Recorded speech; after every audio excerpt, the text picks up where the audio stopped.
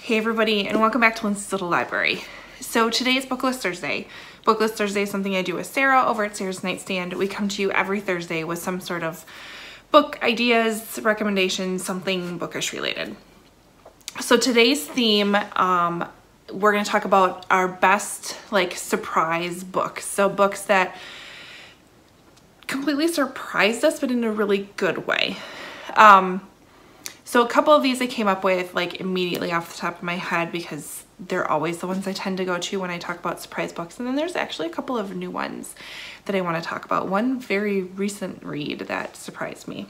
So first one I always think of is All the Ugly and Wonderful Things by Bryn Greenwood. I was shocked at how much I really enjoyed this book, and yet feel a little bad for how much I enjoyed this book. So this follows our main character is really wavy. She is, how old is she when we start? Oh, she's 8 years old when we start this. Wait, struggling to raise her little brother Daniel, 8-year-old wavy. Yeah, she's 8 when this starts. I thought she was a little older, but we do follow her as she does kind of grow up, and she's given a really crappy life to really deal with. Both of her parents are involved in drugs. I think her father sells drugs. So she's really left alone to raise her little brother. I think his name's Danny. Nope, Danelle. Yeah. But she's super smart, but doesn't get to go to school a lot just because of the unreliability of her parents. So one of the people that works with her father, his name is Kellen, and he recognizes the shitty circumstances that Wavy is really given and kind of takes Wavy under his own wing, helping her get to school, kind of being the friend she doesn't have. And then it kind of follows Wavy growing up and the relationship she has with Kellen, what happens with her parents and her brother. It's heartbreaking, yet beautiful. I was shocked at how much I love this book, and I still think about this. Completely surprised for me. So pick this up for sure. The next book that really surprised me in a really good way that I want to talk about, let's not shake the table. All right, is The Smell of Other People's Houses by Bonnie Sue Hitchcock. I picked this up for, I believe it was for a readathon. Oh, it was the one that Sarah and I did, a book list readathon. So it would have been a year and a half ago. I picked it up because it was a shorter book and it was something I could finish in a day, but I really was surprised at how much I enjoyed this book. So this follows 4 kids. So we have Ruth, Dora, Alice, and Hank. They all live in Alaska, and it kind of follows and it takes place over kind of a short period of time, I believe. They're connected in a way, but as the book progresses, they kind of become entangled, I guess you could say, with each other. They each have their own struggles. They each have their own strengths that they bring to this little group. It's just, I loved it. I could clearly picture Alaska. I fell in love with all 4 of these kids. It was really great. Another just straight surprise for me on how much I really like that book. The next book I want to talk about that really surprised me was The Duchess Steele by Tessa Dare.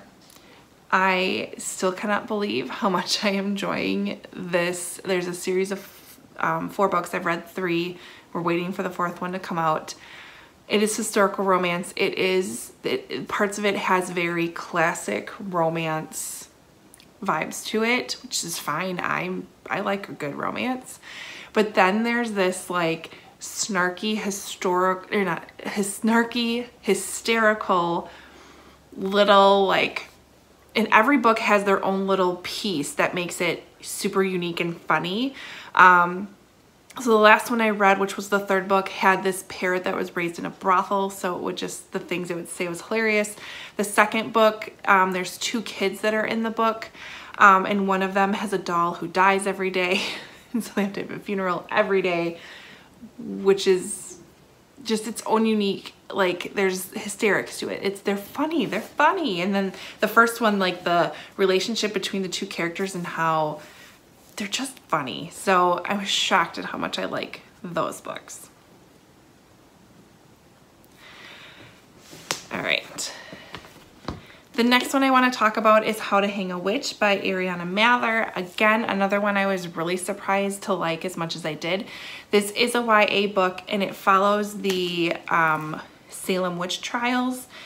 So it's got some very October Halloween vibes to it, which is why I picked it up last October and was kind of blown away and how much I really, really enjoyed this. Now there are parts that are very YA-ish, and so there's a part in it that I didn't really love, so I think I gave it 4 stars, but still the rest of it, I was shocked at how much I loved this book. And this actually, Adriana, who wrote this, is a descendant of Cotton Mather, who was the, I think, main person who accused these people of being witches. So fantastic. There's some magical realism in it. There's witches and October vibes, and highly, highly encourage you to pick this up in October. It's great. I loved it. The last book I want to talk about is one I actually just read literally a couple weeks ago. It's called The Pull of the Stars by Emma Donoghue. Emma Donoghue also wrote Room, if you haven't read that book, another great book. But this book, I thought, going into it, I was simply reading historical fiction that takes place during the Spanish flu pandemic. I think this was like 1919, I think is the year it actually took place. 1920, something like that.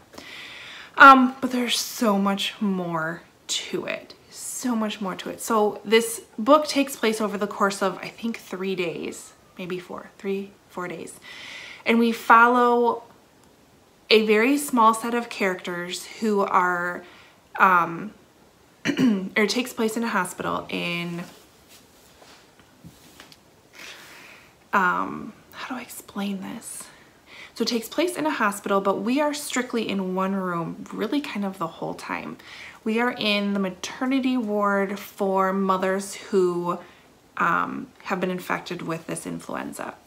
So we follow the moms who come and go over these 3 days, and our main character is the nurse that's in charge of that room at that time.